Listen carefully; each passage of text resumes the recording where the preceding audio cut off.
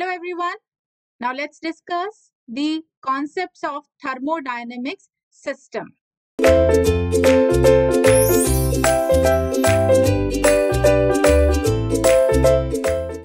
In thermodynamic system, we will discuss the basic concept or basic definition of thermodynamic system and its type.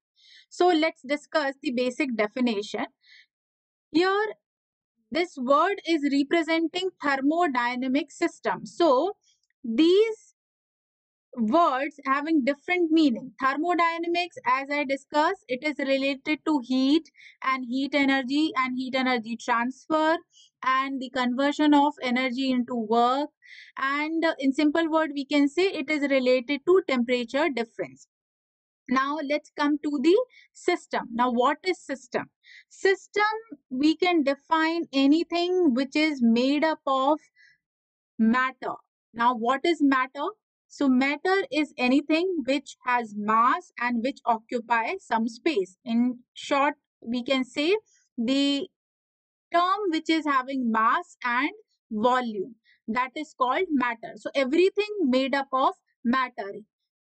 Even if we say atom and any kind of compound, so it is also made up of matter. So if you have any kind of object, suppose there is a stone, so that is also made up of matter.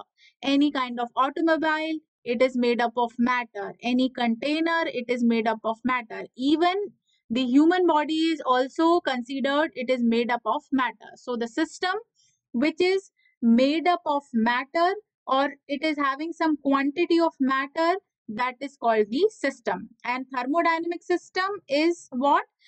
Any system which is under the application of heat. So thermodynamic system we can define as a quantity of matter in space which is subjected to any kind of heat or which is subjected to temperature and temperature difference. So this is the basic definition of system. So in simple word, we can say system is a definite quantity of matter. If we say simple definition of system, and thermodynamic system which is related to temperature, temperature difference, heat transfer and transfer of energy into work, these terms are involved. So here this particular diagram you can see, this diagram is representing a system. It means it is a kind of body. So this is a closed object and external to this closed object, whatever you can see, that is the surrounding. Suppose if you are standing in a ground, so and there is nothing in the ground, so for that particular condition you are the system and around you everything is surrounding. Suppose you are in a swimming pool or if you are in a river, and if you are swimming in a river, so in your surrounding what other thing which we can see, that is the water only. So for that particular condition you are the system and the whole water is the surrounding. So this is a system which is made up of definite quantity of matter. This is representing the system and everything else around the system is called surrounding. And the thing which is differentiating this system and surrounding, it is called the boundary. So in simple word we can say system and surrounding both are separated by the boundary, and this boundary can be fixed or it can be moving type. The boundary will not always fix, it can be fixed or it can be a moving type of boundary. And all these things, system, surrounding and the boundary which is separating system and surrounding, if we combine all these things, it is making the universe. So this is the basic definition of system, surrounding and boundary. Now here when we apply temperature application or heat application, so the system will become thermodynamic system. Now let's discuss the basic types of thermodynamic system. So there are three types of thermodynamic system we consider. One is the closed system, other is the open system, and third is the isolated system. So one by one I will discuss these things here.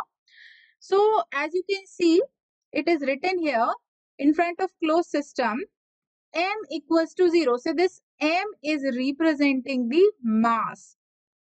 So m is 0 means there is no mass. So this is not true. Mass will not be 0, but the transfer of mass will be 0 inside the system. But energy transfer is possible. Now in open system, mass transfer is possible as well as energy transfer is possible. Now in third type of system, isolated system, neither energy transfer nor mass transfer is possible. So these three types of system we have to learn. Now let's discuss one by one about these kind of systems. So first I will discuss about the closed system. So in closed system, you can see this diagram. So this particular diagram is representing a system which is made up of fixed quantity of matter. It can be anything. The system can be anything. Now here you can see, if we want to transfer the mass from this side to, or if we want to enter some mass inside the system and the mass is not entering, and this mass is also not leaving the system. So this particular type of system is called closed system. There is no transfer of mass from the system to the surrounding as well as from surrounding to system. This particular system is called closed system, right? And here the mass transfer is not possible, but if we want to transfer the energy, so energy transfer is possible from system to surrounding and from surrounding to system. So this is also considered as closed system. Across the boundary, this transfer will happen. So what is closed system? Mass transfer is not possible from surrounding to system or from system to surrounding, but energy transfer is possible from system to surrounding and surrounding to system. So this is called closed system. Suppose if you have a closed container which is filled up of water. This container is filled of water.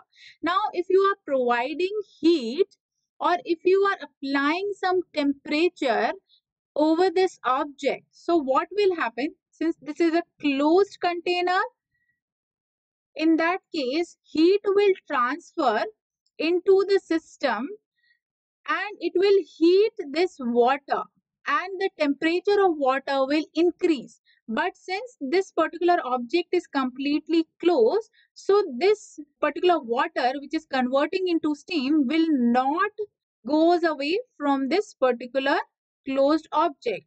It will not come out from the object, but heat will transfer from here to surrounding to system. The heat is transferring, or the heat we consider as the form of energy. So energy is transferring, and if we are removing this particular temperature application, so from system to surrounding, this heat will transfer. So here energy transfer is possible, but this object is completely closed. There is no way to remove the water or to remove the steam. So the volume of the water will not change. So here there is no mass transfer happening, or we are not adding any kind of other matter or any kind of water inside this particular object. So there is no mass transfer is possible, but in terms of heat, the energy transfer is possible. So this is called a closed system.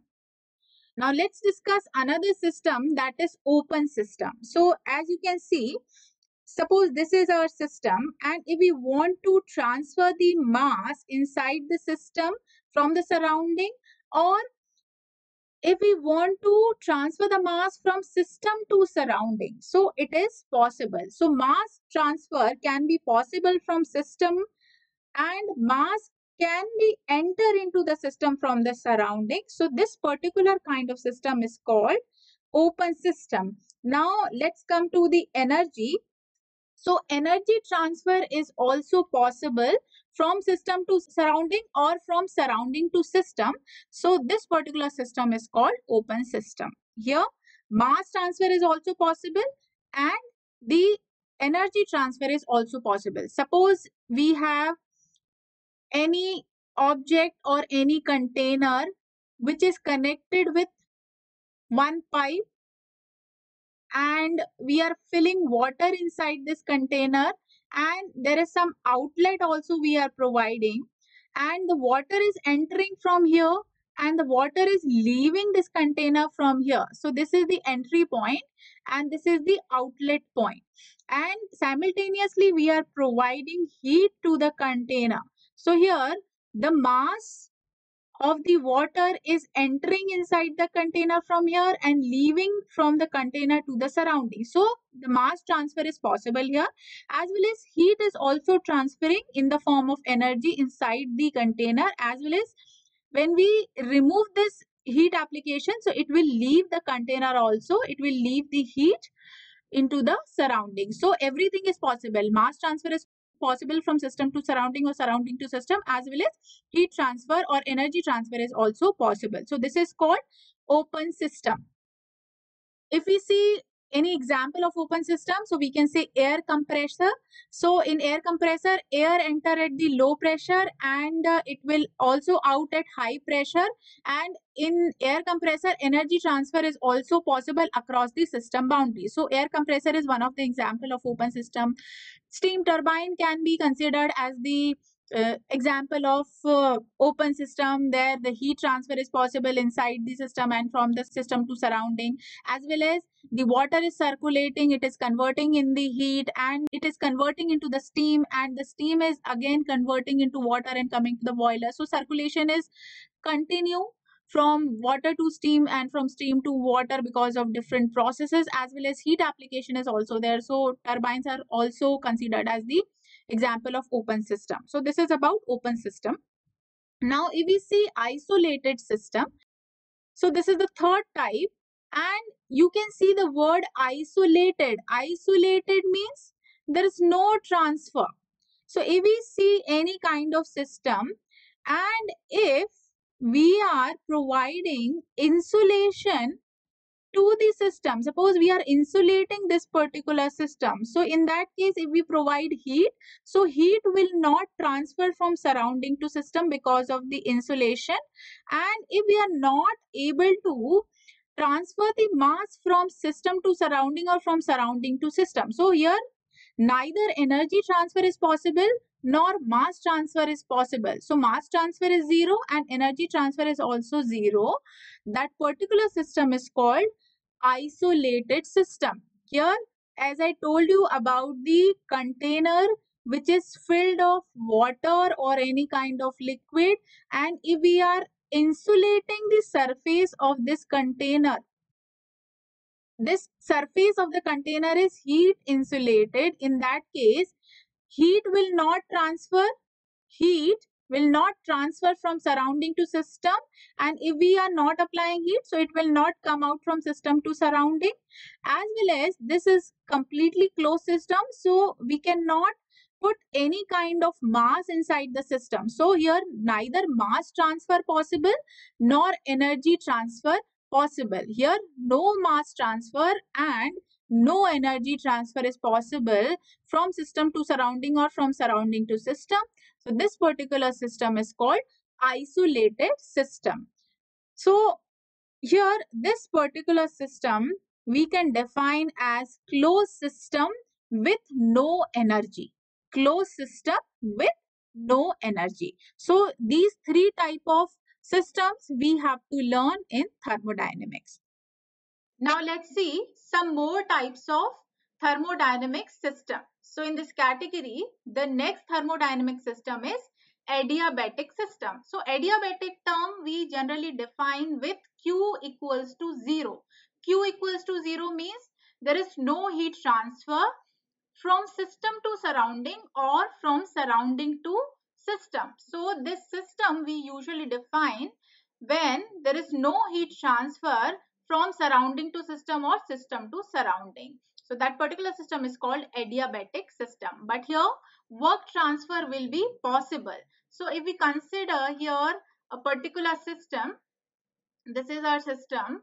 So neither heat is entering into the system nor heat is coming out from the system. So no heat transfer is possible in this particular system. So provide insulation in different types of systems. So that insulation is defined as the adiabatic system.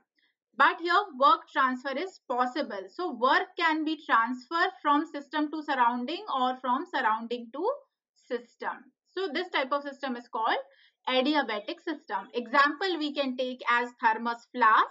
So usually if we put hot water or hot tea in thermos flask, so neither the heat is coming out from the thermos flask to the surrounding, nor any kind of heat transfer is possible from surrounding to the thermos flask. So this is the example of adiabatic system. Now let's see another type of system, that is homogeneous system. So this homogeneous system is based on the chemical composition and physical structure of the system. So it is defined as a system when the system have only one phase. So this one phase is representing the physical structure. It is representing the physical properties or physical structure of the system.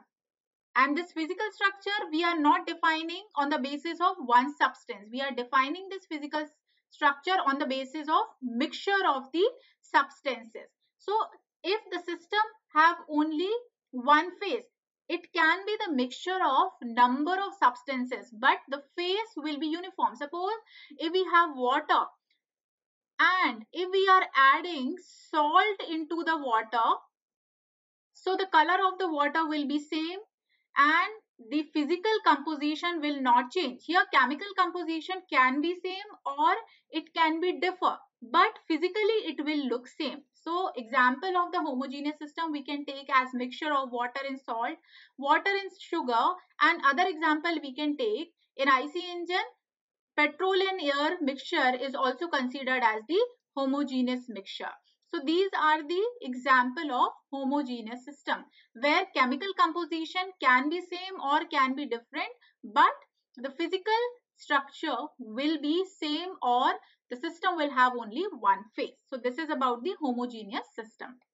Now next is heterogeneous system. So heterogeneous system is just opposite to homogeneous system. When the system has more than one phases. If we are considering more than one phases, so as an example we can take the mixture of water and oil.